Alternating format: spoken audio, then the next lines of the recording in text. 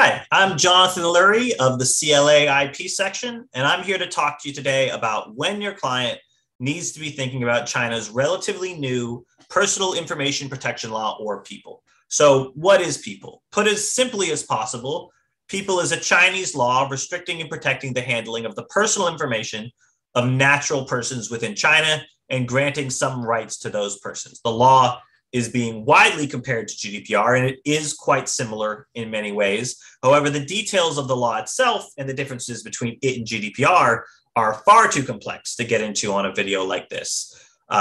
Suffice it to say, people has been in force and effect since November 1st, 2021. So what I want to talk to you about today is when your clients need to be thinking about people compliance, so you'll know when to dive in and learn more. So who needs to be thinking about people? As a general statement, companies which process the information of people located inside China need to start thinking about the law. To be more specific, people applies to the processing of personal information of natural persons inside China.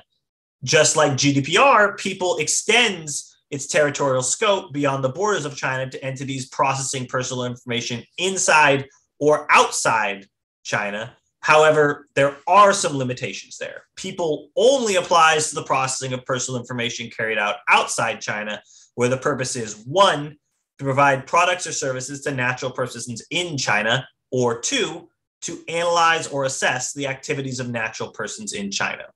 So let's define some of the terms that we've discussed here to give a better understanding of exactly what this means.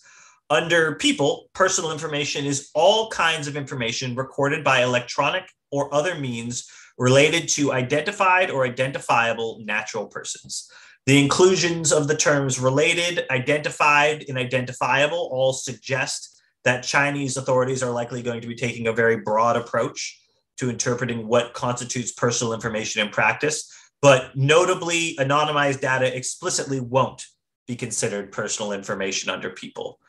Under people, where a client is processing personal information, where it is involved in the collection, storage, use, processing, transmission, provision, disclosure, and or deletion of personal information. So if you think people might apply to your client, you also need to think about whether your client is actively managing and using personal information or just handling it for someone else. Depending on how your client is handling personal information, different obligations may apply under people.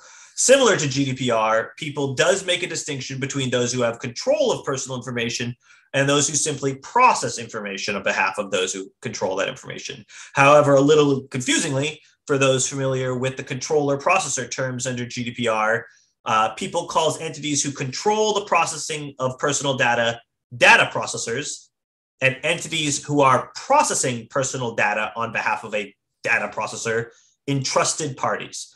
Both have obligations, but the heightened obligations of data processors apply to organizations and individuals that can independently determine processing purposes and processing methods. So if people applies to your client, what should they expect? This is going to be a very, very complex answer and likely highly specific to your client. But broadly, will include, they'll need to understand the basics for what they need to do for processing, how transfers of personally identifiable information are going to be handled. They'll need to be able to handle a number of different types of data subject requests, and there will be numerous internal obligations, including security, staffing, audits, assessments of the impact of your processing efforts, and more. So people is here to stay.